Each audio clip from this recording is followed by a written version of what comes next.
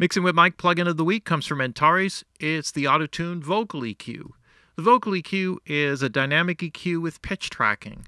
It has 6 bands that can be either a low shelf, high shelf, or bell shape. It has high pass, low pass filters. It has a tilt EQ, and it also has an air band, allowing you to boost or lift high frequencies at a tilt. Sort of like a shelving EQ where the knee on the high shelf is above our hearing range, although you can set it down as low as 2.5K, and we'll demonstrate what that's all about. So as you go through each of the individual bands, you have the frequency selection. As you see here, you have a Q control, a gain control. So as we boost, we can narrow or widen the Q, all the things you would expect. You can enable it to track the pitch by hitting the track button. It will follow the fundamental here is set to 1, and if you start to scale it upward, then it will follow the harmonics as you go up. That's why it switches from harmonic or from frequency to harmonic when you switch the tracking on. It also is dynamic, so you have a threshold, which you could bring down, so as the signal passes above, you could either have it compress, right, bringing it down lower and setting a maximum for the gain reduction, or you can have it upward expand. So that gives you a load of possibilities, because you can have negative gain but have it upward expand. You could have positive gain but have it downward compress from there, and all the variations in between. It has an attack and release control. It can run by internal sidechain, meaning that the signal feeding into the plugin is what triggers the tracking and everything else, or you can have the sidechain keyed externally, which means you can feed in another source through your DAW, if it's supported obviously, through a bus from another input signal that would change the pitch tracking. So you could do it that way as well. Each individual band can be turned off or soloed. There's a series of shortcuts that kind of work in with the individual bands. If you right click on it, it will solo the band. If you double click on it, it will bypass it. If you shift click, it will lock the pitch and allow you to move the gain. If you use the command key on a Mac, it will lock the gain and allow you to shift the pitch. So I think the translation for that in Windows would be the control key. And if you hit the control key on a Mac, which would probably be the start key, you can switch between high shelf, low shelf, and bell curve. So you have some options there. Option key will reset. So you have a whole series of options on that end. A wet dry control if you want to do extreme settings and just sort of do a parallel EQ. And then there's a series of other options here on the toolbar, which I'll get into. Input control, level control, output level control to balance for unity gain. If you're into that kind of thing, you can turn the pitch tracking on and off.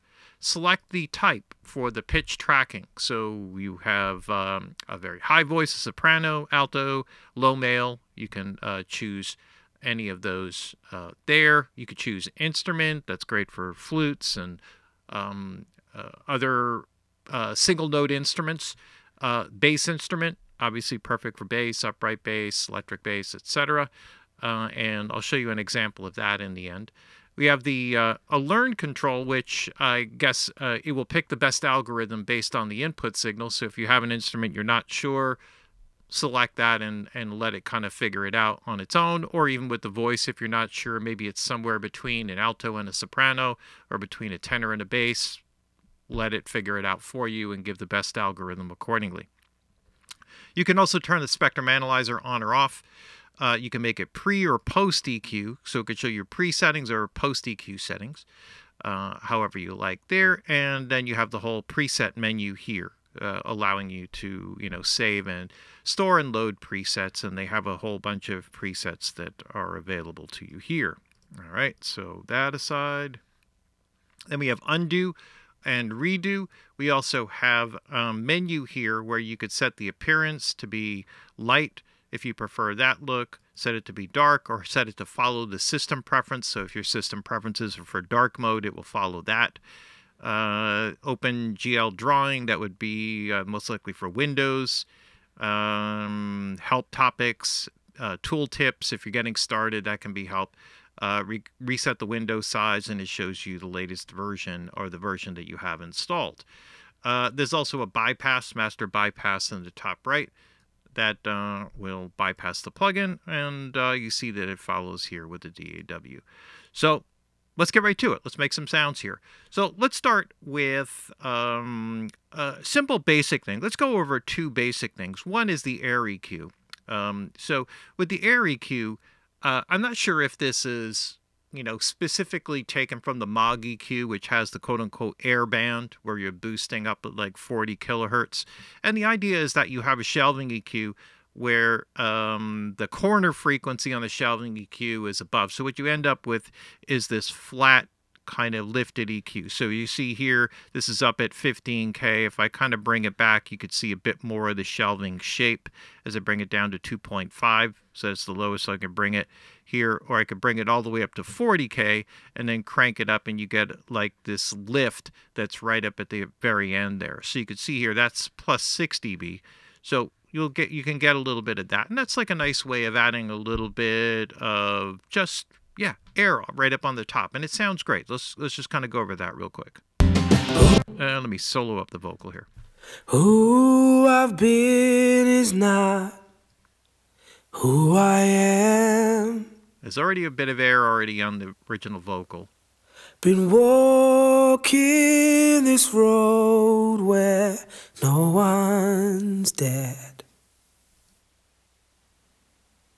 Been wrecking homes, breaking hearts without a care. Right? So that's nice, simple, clean, open on the top. Everything that you'd want to have. That's obviously boosting quite a bit by 18 dB. I'll bypass that for a second. Let's go over a couple of other things. All right, so that's one. The other is a tilt EQ. Now, the tilt EQ has a corner frequency. You could see here with the X, so you can sort of drag that around. And then you have the tilt. Now, the tilt here is like plus minus 3 dB, and that must be within an octave or something like that. And I'm not sure exactly how they measure that. But this allows you to adjust the overall tonal balance of bass to or low end to high end, right? So if you have, for example, a vocal that's dark, you might want to tilt it overall a little bit, leaning more towards the high end, and it'll do so with that shape in a kind of very transparent kind of way. Let's just check that out. Who I've been is not who I am.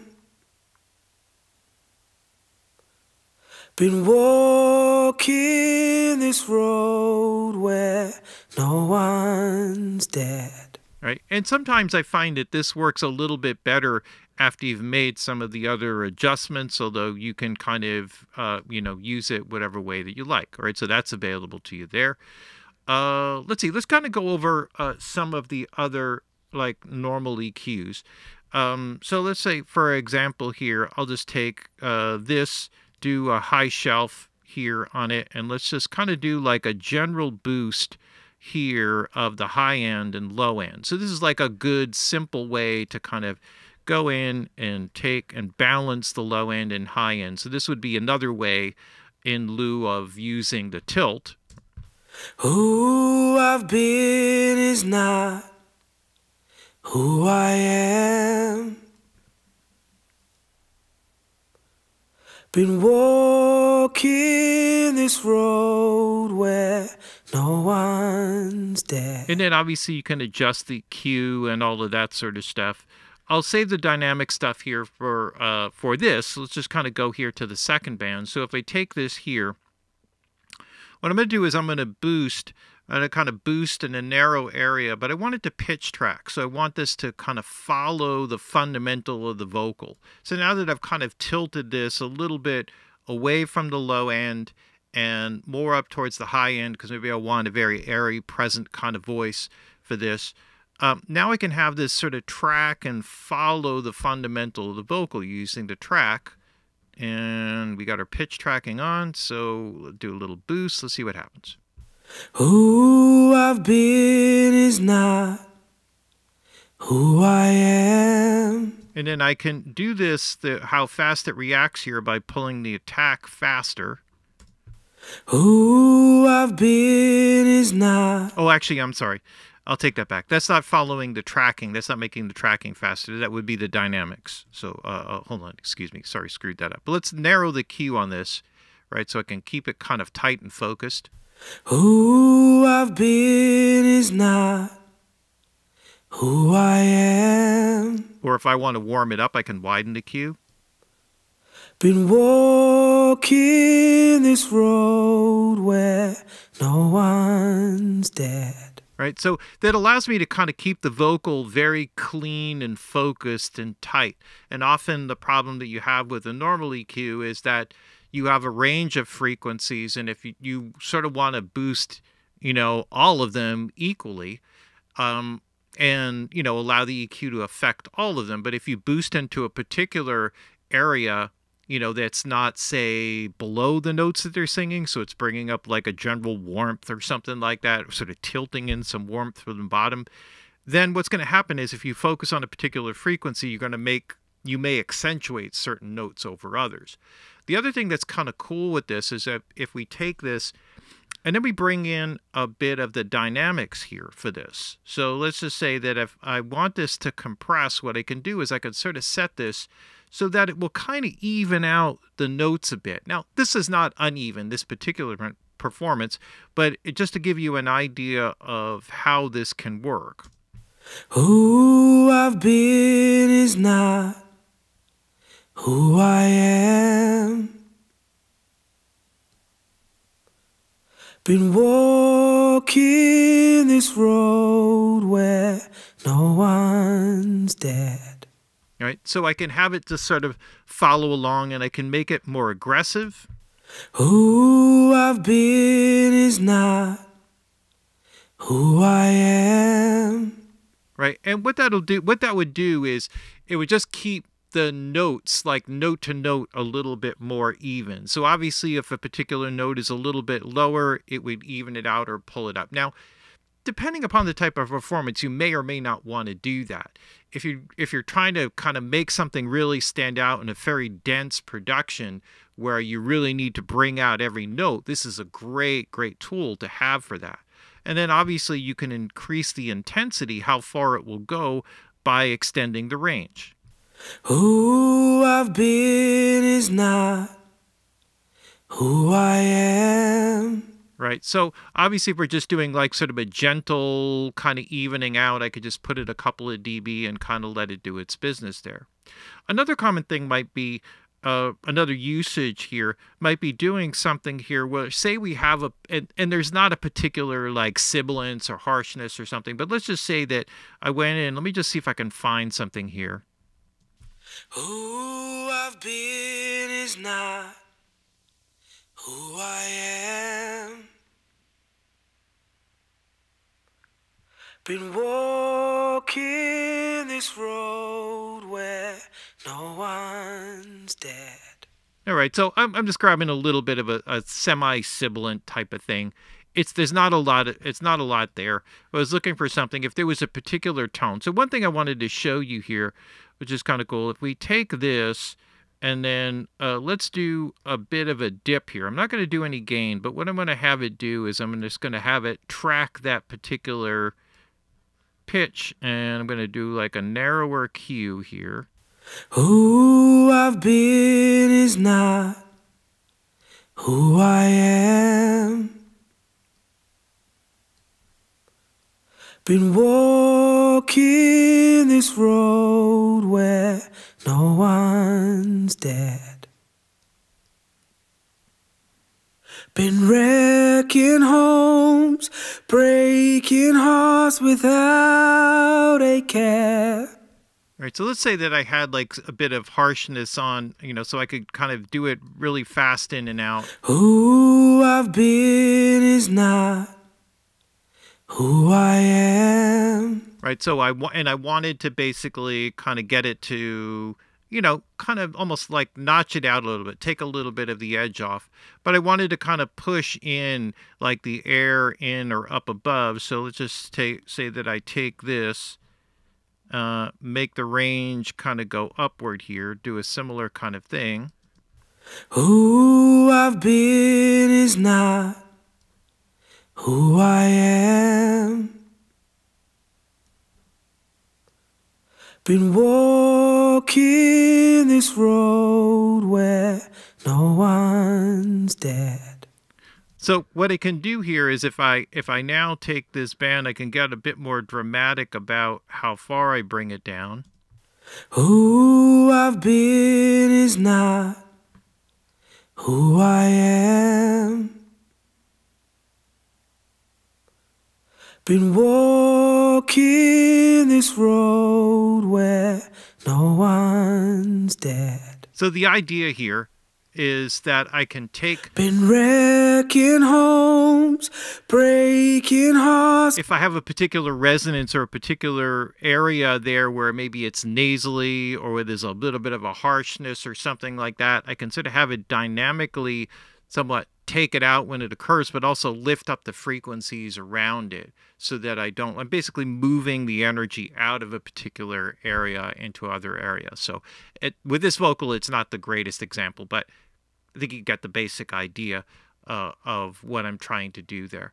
And then you could do dips dynamically, all the other sort of stuff. And then this may be the place to bring in our tilt EQ. Let's place it on here. And then we can just sort of take within, in fact, let's just go back here for a second. Let me just take the dynamics of this out of the picture here and then just go back to our boost, kind of where we had it. Let's just take band 5 off. Who I've been is not who I am. Been walking this road where no one's dead. Been wrecking home. All right, and now let's go back to the tilt EQ. Who I've been is not who I am. Been walking this road where no one's dead. Or maybe we go to the air band and we put the air band on. Who I've been is not who I am. Been walking this road where no one's dead. Been wrecking homes, breaking hearts without a care.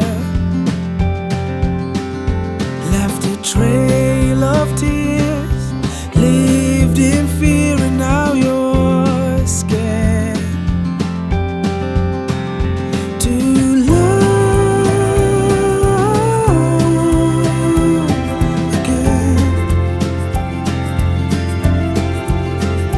You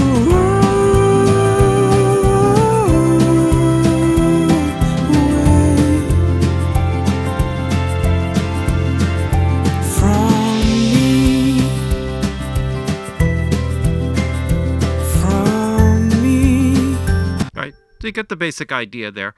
And plenty other ways that you could use it. It could just work great just as a static EQ. It has like a very clean, natural, non-phasey kind of sound. I don't know that there's nothing in there that says it's linear phase or anything, but obviously the metrics that they're using sound very clean and open. I also didn't, there's also a way to have this auto detect or learn what your, low pass filter would be, but I don't think that that's really necessary. Who I've been is not who I am. And you can get a more natural sound with a softer. Who I've been is not who I am. Been walking this road where no one's dead. Right, so you can have that, sort of chase down to the bottom, sharper EQ on this. Higher order noise filter will just give you like a more detailed, sharper sound. And this does not track with the pitch. And maybe there's some reasons behind that. No, in some of the other ones that do this, like Surf EQ, I believe you can have it chase. I'm trying to think. Shade, I think, also has a pitch tracking thing built in. The pitch tracking here is the best of all the ones that I've seen so far, though, that work in this way, unless there's others that I'm not aware of. So that's just one, way to work. And obviously with the EQ, I probably could have done a whole lot better job there with that. On the other end, I also did something here just to kind of give you a little bit of an idea where you could use this also on a bass. And so I have a bass here.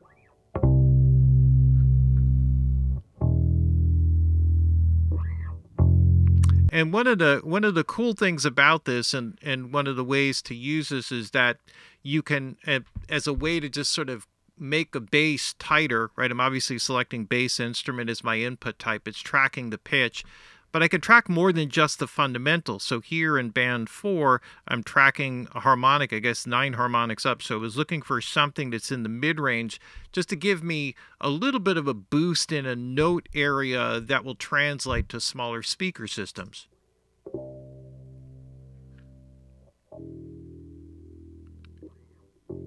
And give me a little bit of an attack, right? So obviously not that loud. And then here I have here I have just a simple boost that sort of chases around the note, allowing me to kind of keep the low end tight and not make it muddy. Because normally what you end up having to do here is to cover a range of what notes are being played, you end up using a shelving EQ to bring them up overall.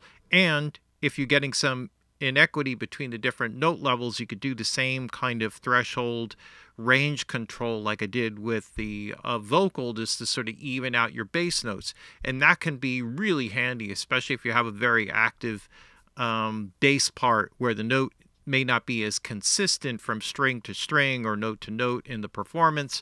This would be a great way of evening it out and kind of working with that. So it's a valuable tool in that regard as well. And it helps to keep the bass focused, right? It allows me to kind of keep it so that the bass will stay within a tighter range and not give me a lot of extra mud in the mix to sort of clog things up. Here. Who I am,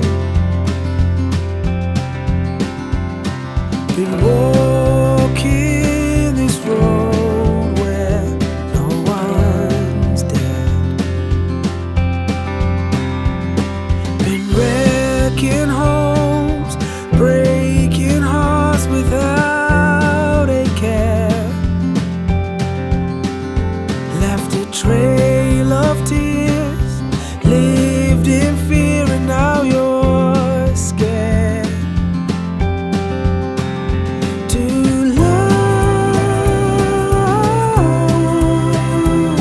again. You run away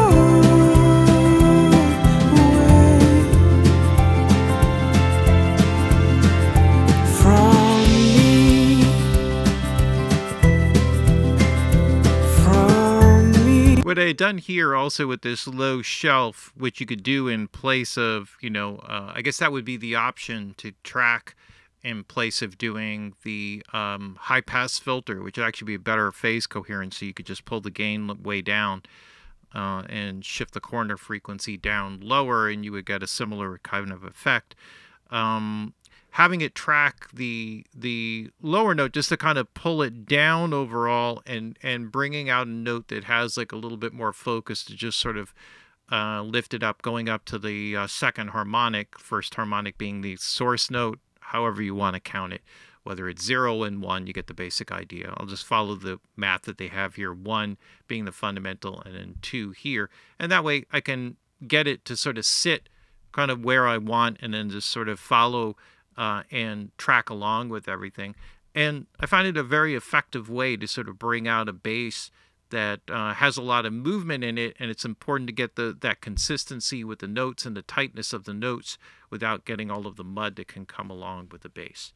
A lot of uses for it, still finding them, and I love dynamic EQs, although I find that they're limited just when they're tied to frequencies. And when you have the thing with the pitch tracking, it really opens up a whole other world of possibilities. So a welcome addition also with the,